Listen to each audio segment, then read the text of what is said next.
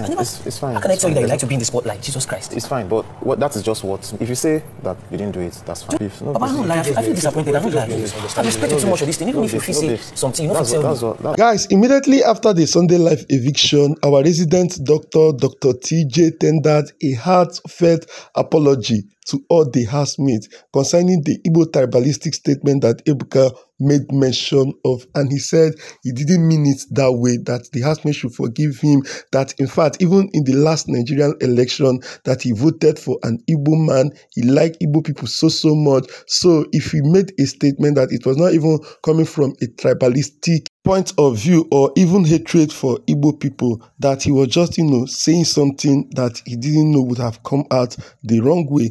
His brother and partner, Brother Ben, as well, try to tell the housemates the reason why they should temper justice with mercy on our resident doctor and therapist of the house. And ladies and gentlemen, after that, we saw Mbadiwe twins, Mr. Kellyray and Dr. TJ at the garden area. So the conversation they were having there was Mr. Kellyray confronting and calling out Dr. TJ for all the negative things, or for the negative things he said about him, which Ebuka exposed. He expressed how disappointed he was with Dr. TJ and how he never expected to hear that it would have been Dr. TJ that would be making that kind of snide comment about him, that his level of respect for Dr. TJ is too way high, to expect that kind of thing, that if Dr. TJ had felt a certain type of way about him, that all he would have done was to pull him aside and have a conversation with him instead of going at his back to make such a derogatory statement. Ladies and gentlemen, at the end of the day, Dr. TJ was trying to defend himself. Dr. TJ said if he is denying that he never made a statement or he never said something that would have made him feel that type of way, that he is sorry, that they should just forget about the whole thing. And at the end of the day, they reached a matured conclusion and settled the whole thing amicably.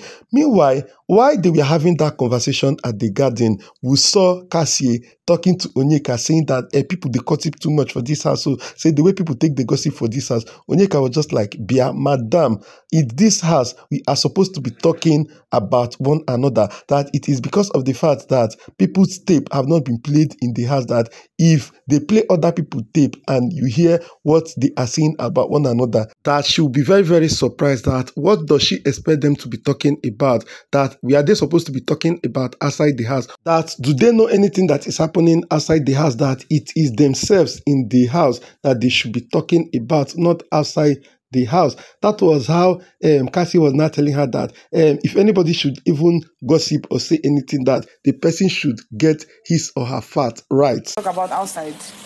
What do you know is happening there? Well, if you want to say something, get your facts right. Guys, the conversation was a kind of funny to me at the end of the day, because when Kassia said, if you want to talk about anybody, get your facts right, Onyeka was just like, yes.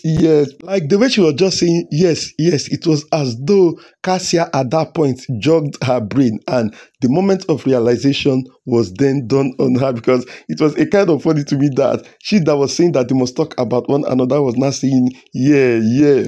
Guys, on to the next gist. No be small thing, like the kind of back and forth that happened between Shaun and Victoria. At the end of the day, it may seem as though Victoria has started doubting her self-worth again, because the kind of question she asked Onyeka during a conversation with Onyeka after the serious back and forth with Shaun was suggesting that she may have started doubting herself. In fact, like she was moody throughout last night. So the whole thing started with the nomination when Big Brother told the housemates to go into the diary room to nominate who they want to see leave the house. Guys, there was a disagreement between Victoria and Shaun in the diary room. The disagreement was stemming from the fact that Victoria wanted to nominate Radical and Streets. Meanwhile, Shaun wanted to see Flourish and the Streets leave the house. Not be smart, at the end of the day, because of the back and forth, Big Brother gave them 10 seconds to make their decision and leave the diary room. Streets and Radicals. You have 10 seconds. Flourish and My good people of God, at the end of the day, Shaun made the final decision, which is to go with Flourish and Streets. So at the end of the day, we saw Victoria and Shaun. I don't know if I should say they were having a conversation or I should say Shaun was seriously yelling at Victoria because the way he was passing his point to Victoria, honestly speaking, it was seeming as though he was yelling at Victoria, telling Victoria that he is 10 steps ahead of her, that in terms of making strategic decisions that will favor their team, that he is making it, in a way that they will build a solid and strong alliances, that when they go outside the house, Victoria can be friends with Flourish if she wants, that inside this house, they are making a decision because according to him, what he was just trying to imply that Victoria trying to save Flourish, that's Team Flourish, is because of the friendship she has with DJ Flo, that outside the house, she can be friends with DJ Flo, but inside this house, the decision they are going to be making, it is not going to be based off of their emotion, that it should be based off of their alliances that they are building in the house. That even before they went into the diary room, that he was asking Victoria who she wants them to nominate to go home, that she did not answer, that it was in the diary room that she was now, disagreeing with him. And Victoria was just like, were you expecting me, to tell you my decision in the presence of every other housemate? Guys, not be smart, like the way Shaun was seriously yelling at Victoria, the thing really weak and tire me. Well, at the end of the day, guys, we now saw a conversation between Onyeka and Victoria. During this conversation, they talked about a whole lot of things, most especially their dynamics with Ozzy.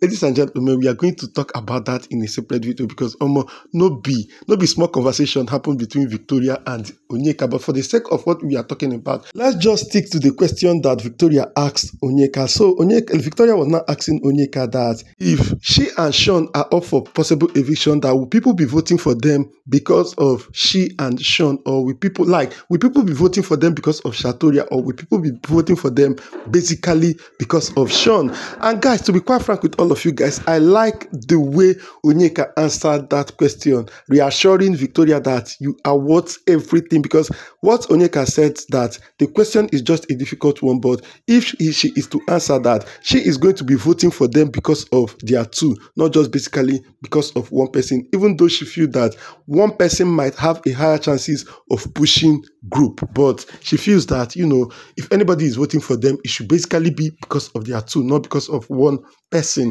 Ladies and gentlemen, me, I'm just like, what is this dude trying to do against Shaun? Remember, during their eviction diary section, we saw Shaun telling Big Brother that last week she was in fact, all this while that he has been the one that has been carrying their team, that this week he saw Victoria coming out of her share, then he decided to lay low and allow Victoria push their team this week. That was why he was not really doing too much this week. Ladies and gentlemen, since he said that to Big Brother, I was expecting him that he should allow Victoria to have her say in this eviction diary section, and he did not do that. Ladies and gentlemen, honestly speaking, I don't know what Shaun was trying to do. Was he trying to, push Victoria back into her share so that he will continue from where he stopped, or what? Because honestly speaking, the way he was passing his point to Victoria, to be quite frank with all of you guys, it did not make sense to me, even though I feel what he was saying could have, been said to Victoria in a better way that would have made her feel better about the whole situation. This is where I'll be ending this particular video. Go ahead, let me know your thoughts, subscribe to the channel, please.